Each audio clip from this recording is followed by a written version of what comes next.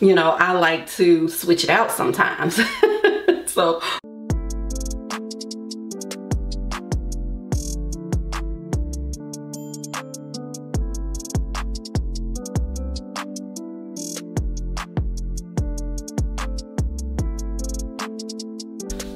hello my beauty addicts family, it's your girl Val Janice Renee, and welcome back to my channel where we talk about all things beauty, fashion, lifestyle, and ways to build wealth. So if you would like to see more of these types of videos, go ahead, hit that subscribe button so you can be a part of the beauty addicts family. This wig has a T-part with ears, with ear tabs. She has 2 combs at each tab and a comb in the back with adjustable straps. She also has a lace band for extra security. Her name is Audrina, and I got her in a sandy blonde color. She comes in about 10 other colors as well. Okay, you guys, we're going to start off with plucking the baby hairs. Now, I didn't do this on camera because it really didn't need a lot of plucking. So I did it off camera, and then I went into putting some foundation onto the lace. I use a 330 Fit Me, and I am getting that all over my lace, just so this could blend in with my scalp.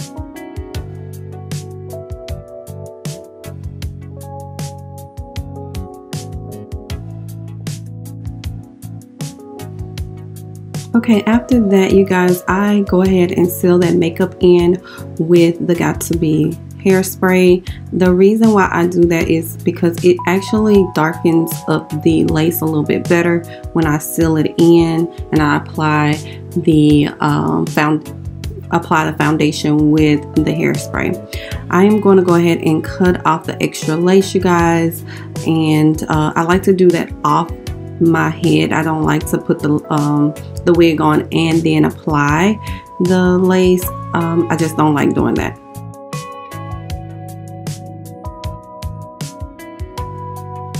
Okay, you guys, so make sure you go in and cleanse your scalp before you apply the lace. So what I use is these alcohol balls, and I actually make these alcohol balls. I put some alcohol in a container and I put some cotton balls in there and I just fill it up. You guys, I keep this on a regular for pretty much a lot of things that I use alcohol for, and I have that already pre-made.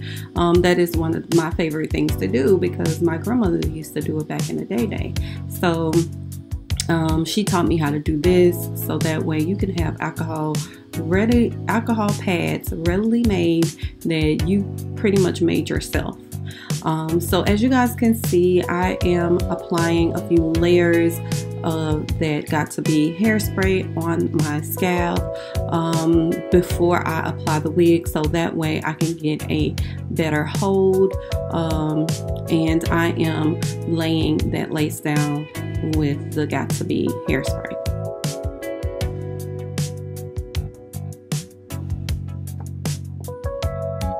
And as you guys know, I don't like to use my fingers to lay the wig down. So as you guys can see, I am using that silver part of the comb. So I have a lot of these combs that just have like the silver endings to it. I can cleanse that with alcohol, you guys, and make sure that it stays sanitized before I do this. So every time I do this or apply my wigs, I always sanitize that end of the silver piece, because you want to make sure that, you know, it's not gritty, it's not, you know, have any hairspray on it, because it can it can cake up a little bit if you don't cleanse it.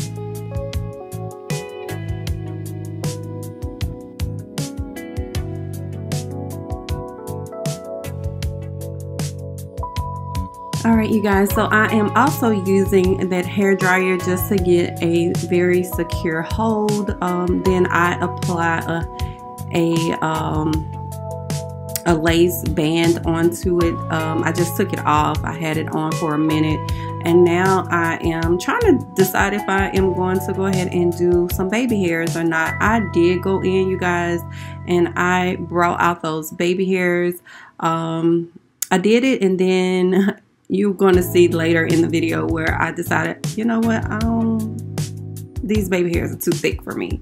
They're just not me, you guys. To me, it don't, when you wear, I don't know, for me, it just don't give it a natural look, and I am always going for a natural look, especially when I'm wearing a synthetic wig. And since this wig is synthetic, I wanted to make sure I go in and make it look as natural as possible. It already looks very natural, and this is what it looks like when I did apply baby hairs. But if you guys are baby hair lovers, go ahead and do that. Bring your baby hairs down. I didn't show you guys how I did that on camera because I ended up taking the baby hairs away. My lace is pretty much laid down flawlessly, you guys, and I absolutely loved it. So now we're going to get into the styling of this hair, you guys. The hair, it wasn't giving me the vibes that I was looking for as far as, you know, what the curls was doing. So I went in and I curled it some more. As you guys can see, I took away the baby hairs, so baby hairs are no longer there. So I went in to style this hair. I just put some curls in it, and I wanted to show you guys that you can actually, although this is a synthetic wig, you can actually use heat to your hair, your synthetic wigs, to actually style it the way you want it to be styled. I do use, you know, like those bobby pins, as you guys can see, to kind of hold the curl. If you want, that's the best way to actually get the curls the way you want it to be, if you want more of a tighter curl. And then I realized actually after I curled it and I did all the little bobby pins and stuff, the curls was just doing too much, right? So as you guys can see, I am taking them down, and the curls was just too tight for me. So I went back in and I kind of loosened those curls up a little bit more. You're gonna see that in a few seconds, how I go back in and yeah, just taking some of those tighter curls in the front and kind of loosen it up a little bit, just to give me what I'm going for in the front. Just in the front, you guys. I didn't go back in the back where I curled the rest of it and do any additional curls. So but yeah, that is actually what I'm looking for, that flow in the front. And as you guys can see, this hair curls really nicely. Make sure, if it says on the packaging of your hair, I think this one says about 400 degrees, don't go over that. In reality, I wouldn't go over 350. I would actually test 350 before I even go in with a 400. But I think I ended up using 400 with the Hot Tools curling iron that I used when I curled this hair. But other than that, I absolutely love the way this was looking. It was turning out. After I even took those baby hairs away, this was the look that I was going for, you guys. But I probably should have kept the baby hairs, only because, you guys, I burnt my forehead. You might can see a little bit of a burn spot, y'all. I ain't had no burnt forehead since I was a little girl, since I was getting, you know, my hair pressed out with the pressing comb, and I didn't even burn my hair, my head then. You know, whoever was doing my hair actually burnt my head, but yeah, I had to cover that up with some makeup.